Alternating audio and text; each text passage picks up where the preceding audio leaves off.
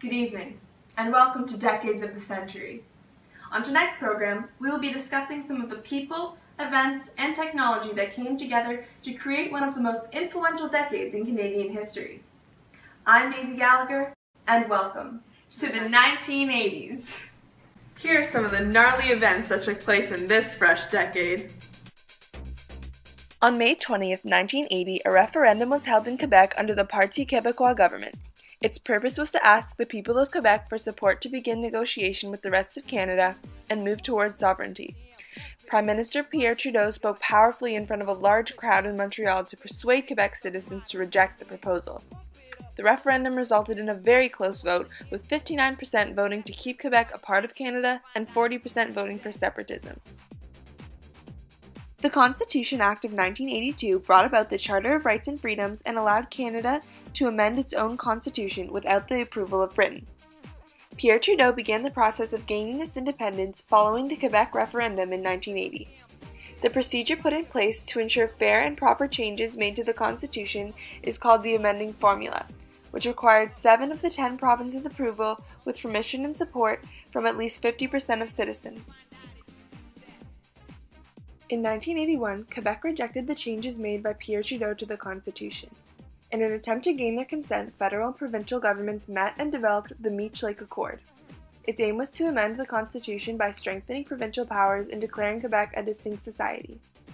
With the election of the Progressive Conservative Party and Premier Robert Bourassa, Quebec reopened the floor for constitutional discussion in 1987. The Accord lost its public appeal soon after when it was criticized for weakening federal power and being a result of backroom political negotiation.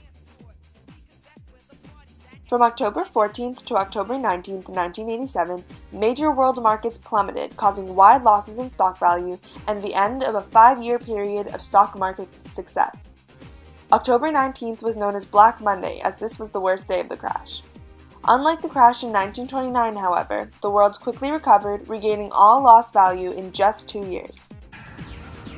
Let's look at some of the awesome dudes and dudettes that made this decade like totally tubular. Born on October 18, 1919, Pierre Trudeau was the leader of the Liberal Party and Prime Minister from years 1968 to 1984. He gained much popularity during these 16 years as Prime Minister, not only for his charisma and signature red rose, but for the immense and powerful changes he brought to Canadian people. He brought about the Official Languages Act in 1969, the Canadian Charter of Rights in 1982, and the appointment of the first woman Governor-General in 1984. Martin Brian Mulroney was Prime Minister of Canada from 1984 to 1993 and the leader of the Progressive Conservative Party. In the 1984 election, he ran an almost flawless campaign, winning 211 seats, a record number in Canadian history. His efforts as Prime Minister included the Free Trade Agreement between the US and Canada, the Meech Lake Accord, and the Charlottetown Accord.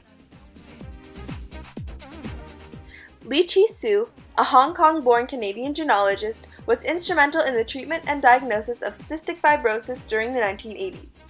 After 10 years of research, his project helped many Canadians. Liane Benoit was a key figure in the treatment and research of Parkinson's disease in this decade. Finally, Jean-Charles Poulanier, a Canadian scientist, made Canadian history in 1986 when he won a Nobel Prize for Chemistry, following years of incredible and thorough scientific research. Canadian artists also thrived during this decade, and many were recognized on a global scale. Celine Dion, a Quebec-born vocal phenomenon, made her breakthrough in 1980 at just 12 years old. Robert Bateman, an artist acclaimed for his realistic Canadian subject artwork, won countless awards for his paintings during the 1980s. Donald Sutherland also made a splash in film as a Canadian actor, starring in major films like Ordinary People and Revolution. This is some of the new, totally rad technology that really made me want to dance with somebody. The Canadarm was one of Canada's most notable technological advances.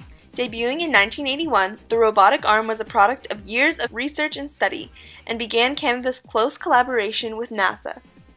The arm itself was 15 meters long and was used to deploy and maneuver equipment in space. Louise Brown, the world's first successful product of in vitro fertilization, or the world's first test tube baby, was born on July 25, 1978. Dr. Patrick Steptoe and Dr. Robert Edwards had been researching alternative means of conception for 12 years with very few successes and without a pregnancy lasting more than a few weeks. Louise's birth inspired hope for scientists and for mothers around the world throughout the 80s and to this day. The Challenger jet, also known as the Canadair Challenger, was designed by Bill Lear in the late 1970s.